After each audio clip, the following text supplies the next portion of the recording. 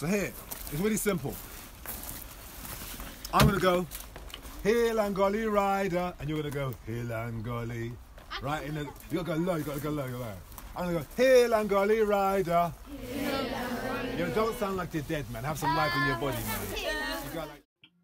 Hi, welcome. This is the shed, this is where the writing happens. And today we're going to be doing a really interesting little thing. This is a creative writing workshop then, and we're going to be looking at a really interesting task which looks at different elements of how we feel as a person and looking at ways in which as a writer we can use our own life experience and our own personalities and our understanding of that to create characters who feel very, very three-dimensional. You probably want to know who this character is first of all. So my name is Jonny and I'm a teacher. You can tell from the baldness and the beardedness. But especially a writing teacher these days, and I do lots of writing myself as well, so I enjoy doing this sort of thing. Why are we going to focus on this then? I think sometimes writing can be a really enjoyable process, and it can be something that allows you to understand yourself in different ways. Sometimes the writing that we do in school helps us to do that, but sometimes it doesn't. Sometimes the writing that we do in school might be there mostly to develop an understanding of grammar or to be able to demonstrate different things. We write different things for different purposes and at different times. For today, the purpose of the writing that we're going to be doing is really for your own enjoyment. It doesn't need to be appraised, it doesn't need to be sent off, it doesn't need to be ticked or crossed. It's purely for you to enjoy writing it, and by doing that you'll develop your own craft in new ways anyway. So we're going to be thinking about characters really. Sometimes when we start writing, we have ideas in our head about what our characters might be, but when we write them down, they seem a little bit two-dimensional. They don't really live as people. So there are lots of different things and different approaches that writers take to create characters who mean something. And one thing that you can do is breathe life into them by giving them characteristics and experiences of people who really exist, in the real world. And one of the ways in which we're going to do that today is by thinking about ourselves. Now we're going to start by doing a little bit of sketching actually, because sometimes it can be helpful to sketch and write. So I'm going to tilt you over so that you can see my notepad a little bit. 1 second. Okay, so we're going to be thinking about ourselves and about the way in which we can turn different sides of our own personalities into characters. Now, we are living through quite curious times, and I know it can be very strange, and probably the side of our personalities that's showing now might be very different from the side we would normally be showing. Lots of people might be feeling a little bit more uneasy or anxious. You're not used to spending all of this time at home, you might feel more cooped up. The other side might be that you find this whole thing very peculiar and exciting. There's no right way to feel with things like this, but what's really helpful is to understand the way that we feel, because understanding ourselves allows us to understand a lot more. The one thing that will be consistent in your life is you're going to be there with yourself, aren't you? So understanding yourself's pretty important. Now, I'm going to think about 3 different sides of my personality. And what I'm going to try and do is to draw them as if they were a person. Now that sounds weird, but you'll get it, I think, when I start. One side of my personality is that I will always try to crack a joke. I'll always try to be funny.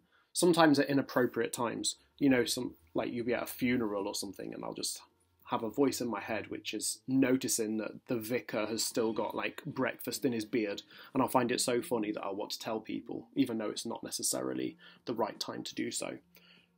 So there'll be a character who is always just popping up and no matter what, they will inappropriately sometimes try to be funny. So I'm going to make them a quite comical character.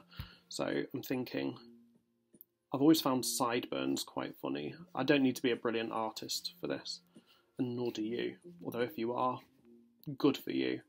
There we are. I'm going to make him have massive sideburns, but no kind of beard to connect them, or I might make it straggly and odd. I like the idea that it's a character who kind of thinks that they are a lot funnier than they are as well, which as sometimes I'm sure the way I am. So they're going to be smiling quite broadly. And a funny bit of hair. They just think that they are the life of the party. I'm going to make them pot-bellied.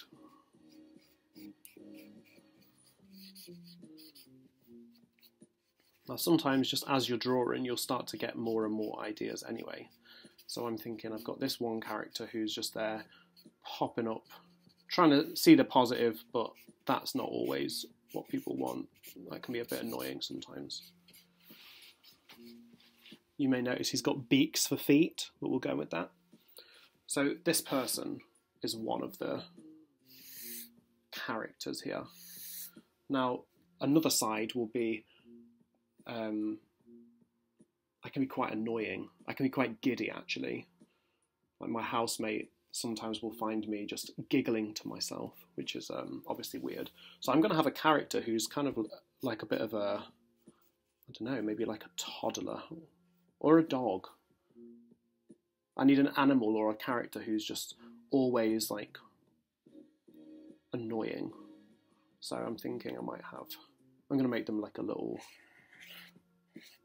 girl like this who just pops up, and she's going to have weird little ponytail things going on here. So I don't need to think about her outfit, and I don't need to think about her appearance massively. But as I'm doing this, it will start... Oh, okay.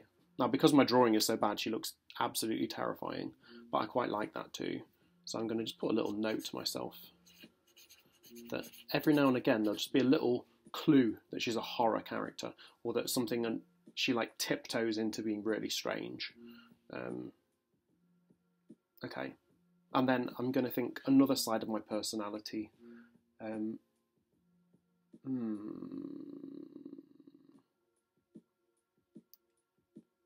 I can get angry sometimes. I can really get angry sometimes. But then I try not to let that out.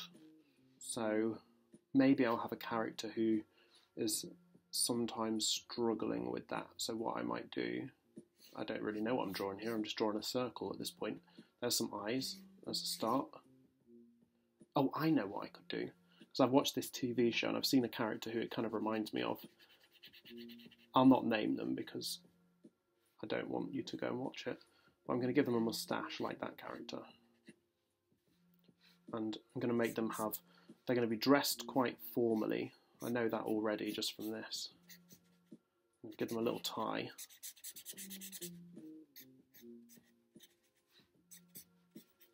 Okay, so maybe not that formally. Okay. And what's going to happen here then is they're going to try to be nice all the time, but little things will annoy them. I'm going to use a different pen for that. Little things annoy them. Now, I can imagine that because I actually feel that too. Like, I could have, when I'm teaching, I could have someone do something really awful. Like, if somebody smashed a window, I would be less annoyed than if they just did this. That drives me crazy. So that might make this character go a little bit mad. Little things annoy them. And maybe... Oh, I like them to have one massive eyebrow, because I have that too. I think that's quite a funny feature. What an odd little trio.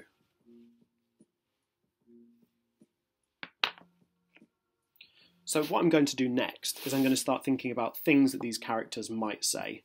Not like their catchphrases, but just what they might say if you bumped into them in the street. Now this one's going to be very Yorkshire-y, and he's going to say, "All right, pal." I'm actually going to put all right. All right, pal. And they're going to say, "You'll never guess what I've heard," because they're going to be a huge gossip too. "You'll never guess what I've heard."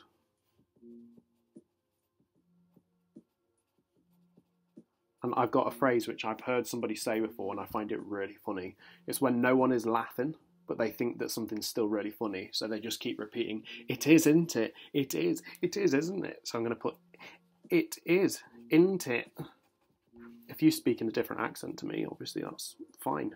Feel free to use your accent, feel free to use your dialect. If you're thinking about languages you might use at home, if you don't speak English at home but you do in school, feel free to use any or all of your languages. It is, isn't it? I'm going to make him always have a bag. I'm just thinking that would be quite funny.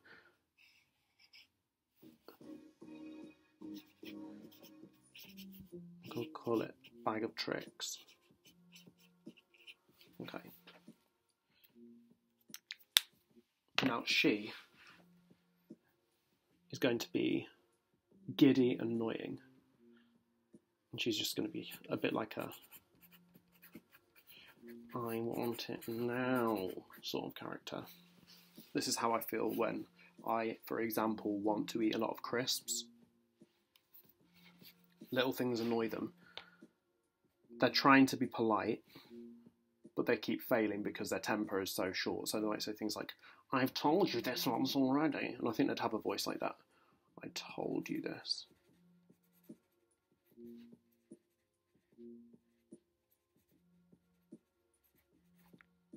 Now, we've not got great characters here, but we've got a really good start.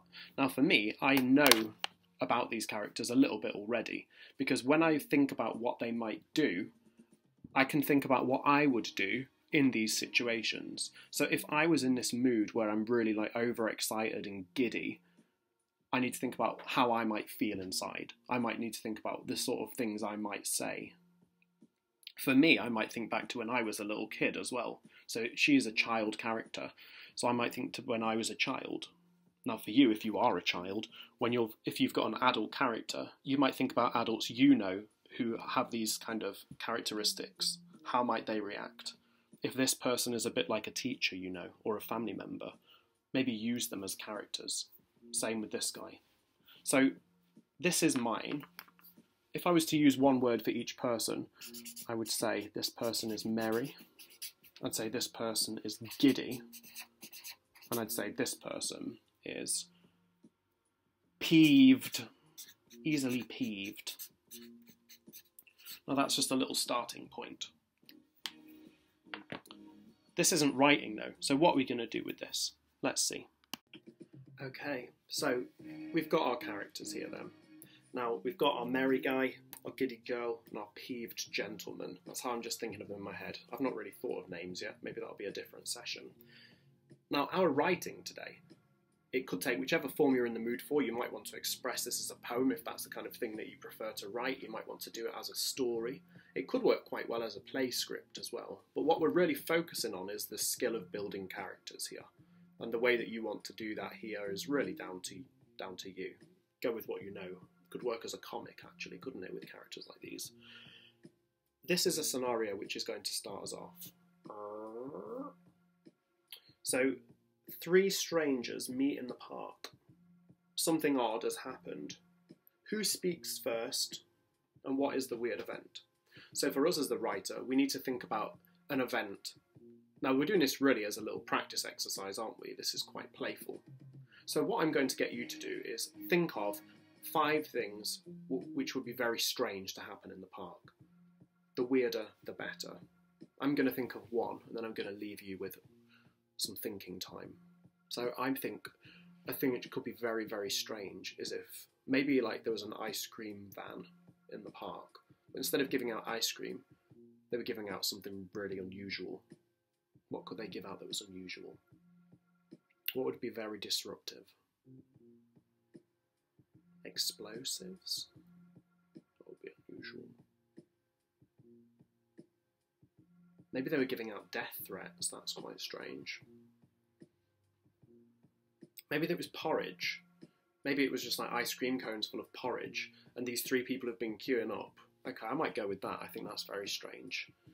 And actually, thinking which one of these people would make the most unusual ice cream van person. I could see him doing it.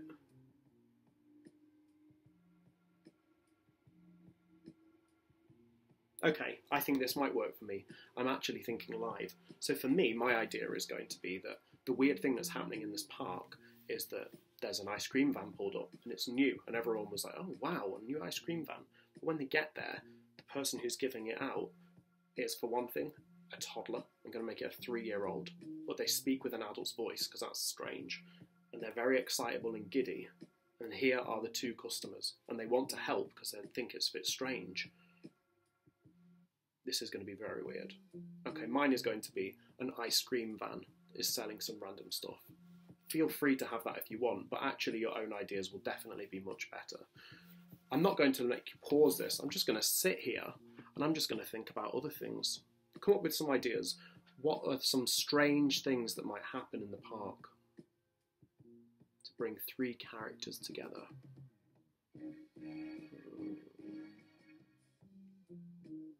Maybe jot it down on a piece of paper.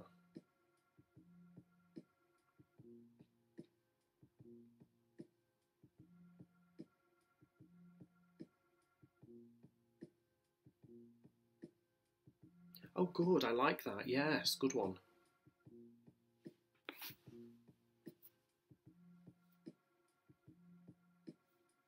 Yeah, that one's quite funny. That's a good idea. Well done. Good funny idea.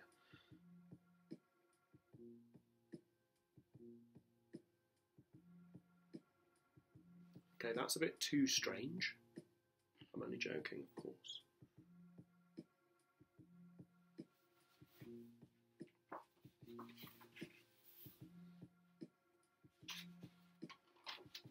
Okay. If you need more time, just pause it. You know where the button is. But we're going to start thinking about how we might develop this into a little piece of writing and just get started. Okay, so the way that you want to develop this is in large part down to you in terms of which kind of writing you're in the mood to write here. As I say, the focus is more about developing 3-dimensional characters. Characters who don't just feel like you're saying, there was a boy, he had on a football shirt, he liked shopping and football. Like, it's boring. And it's boring for you. It's boring for whoever reads it, and it's boring for you to write it. But if you can make your characters come to life, it's better for everybody. So it could be in a comic book style, couldn't it? It could be a play script. I think I'm going to go straight in as if it's maybe a short story or a piece of like fiction writing, like a chapter book. But it's going to start with the dialogue. Sometimes we split the plot and the dialogue. But actually sometimes the dialogue can be the thing which leads the plot, and that's where we're going here. So I'm thinking of my kind of merry character. He might be the one to speak first here. So he's going to say, now then, because I'm making him very Yorkshire.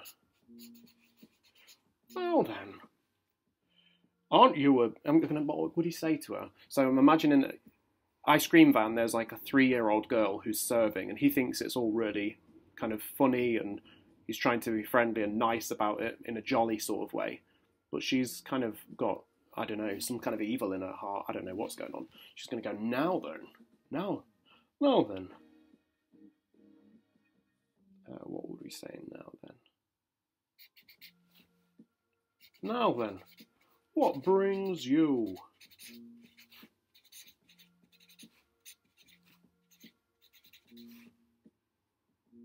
What brings you to our park? He's trying to be friendly. And then I want her to say something really weird and him not hear. And then ask her to repeat, because I find that quite funny. Now then, what brings you to our park? And she's going to say, vengeance. I like that. Vengeance. I feel like I might have spelt that incorrectly, but I don't suppose that matters at this point. For me, I know it's a bit of an unusual approach. I've not even named my characters yet. I'm just thinking about literally what they're going to say to each other. So she might say vengeance.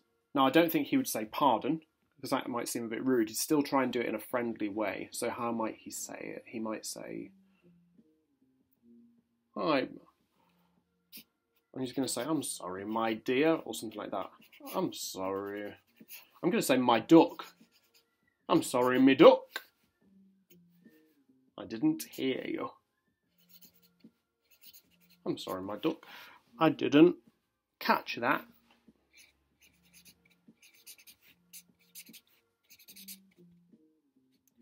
And then I'm going to say,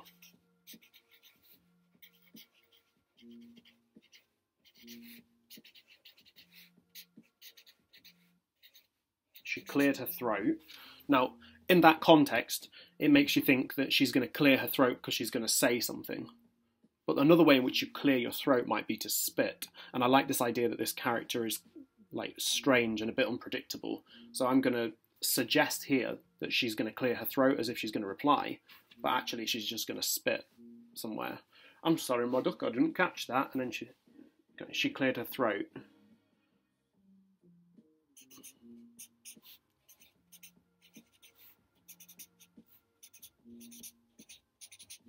All over the window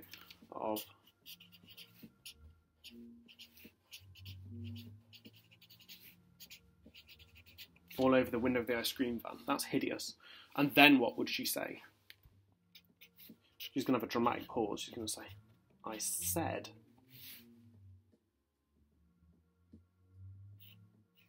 porridge.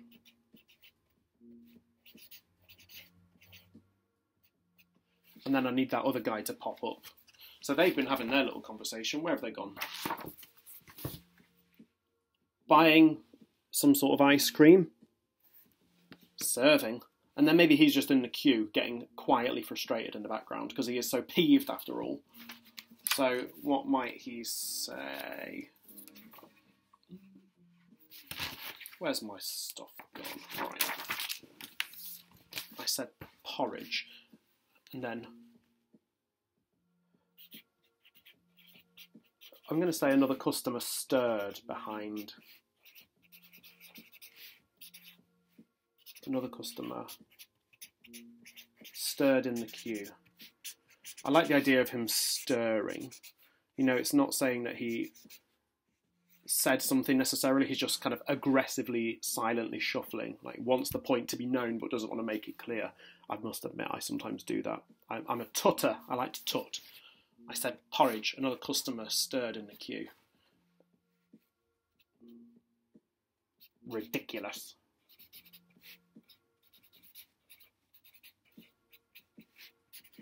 He muttered. Okay, I've set up my scene. Now, this is not a long piece, is it?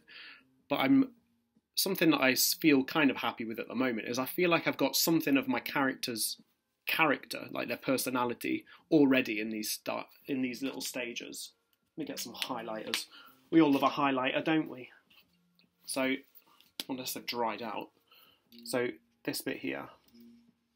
Now then, what brings you to our park? It's said in a friendly way. And that now then, it's like a colloquialism. It's just the way people actually speak in that area. My little odd toddler character says vengeance. What a brilliant first word. Now he has to stay true to his character, so he's not going to say, I beg your pardon, what did you just say? He's going to say, I'm sorry, my duck, I didn't catch that. She clears her throat all over the window of the ice cream van. How vile. And then she did, I said porridge. If she said, I said porridge, it wouldn't sound as rude, but I'm inferring here, I said ... porridge. Like she knows that she's being provocative here. I said porridge. Another customer stirred in the queue. Ridiculous, he muttered. Okay. So it's easy to write these characters because they're all parts of who I am, I think. I've got nicer sides than this. I hope I've not done myself a huge disservice. I've made 3 absolute monsters by the looks of it. But it's fun to write with because I can imagine how they'd feel. Let's have a think. So I think this might be a good time to hand over to you, really. So what we've been looking at then is the idea that sometimes when we create characters in our writing, the characters are not very, I don't know, what's the word I might use? I don't want to say 3-dimensional again. I'm going to say they're not very meaty. They don't feel real. I sometimes like to see that the characters, you can just imagine them. They jump off the page. You can imagine them just walking past the window as you're sitting at home. In order to do that, we're going to experiment by thinking about who we are and the different kinds of personalities that make us who we are. And we're going to channel them into characters. So to be very clear for you, one thing that you could experiment with this writing task, think about 3 or 4 different sides to your personality and do a drawing of them. Turn them into a character. Exaggerate. It's a good way to start. It's easier to exaggerate and then to calm them down later on. So if you sometimes get a little bit annoyed by small things, make your little character someone who gets incredibly annoyed by small things. If your character is someone who is generally quite kind, make them like obscenely kind. Make them incredibly kind. Make them somebody who would always go out of their way to do something for somebody else. Play with those extremes and then start to kind of mute it down later. Once you've got your 4 characters, imagine a scene like I showed you on here. Where's it gone? Imagine a scene where we've got our characters meeting in an unusual setting. We're going to just say the park, but the setting is that something odd has happened. In my scenario, I had that there was just an ice cream van there and it was selling something strange. And I just played with that idea as a way to develop my characters. You might choose something different. I think you'd prefer it if you would. Think about, out of those 3 characters, if they were to bump into each other, who would be the first to speak and what might they say? And what might the weird event be? Just play with that as a way to develop your characters.